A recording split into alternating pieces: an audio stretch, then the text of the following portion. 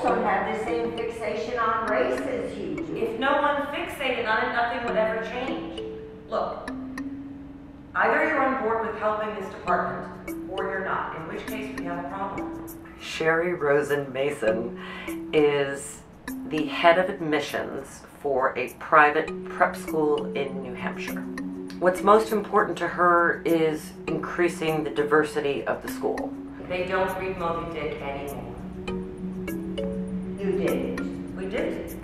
It's 2015. It's about time they realized not every book was written by a dead white man. What I love about this play and what's been so interesting is what he's doing is looking at race from the perspective of white privilege, white power, white guilt, and all of these characters are flawed. I'm angry, okay? I'm angry. I'm frustrated. I'm upset. I'm upset. Because of Yale, I presume? Correct, Mother. You presume correctly. Your presumptions are correct. This rejection from Yale is the first time this kid has ever had to have anything challenged.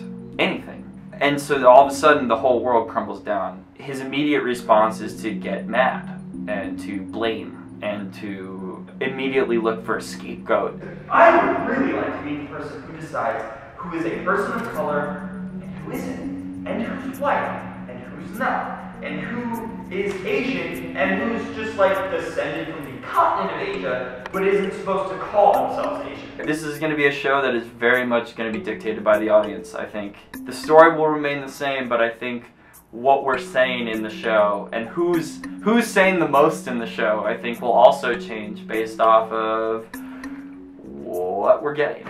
There's a lot of really interesting conversations that I think will cause people to leave the theater having interesting conversations. And to me, that's the best thing in theater.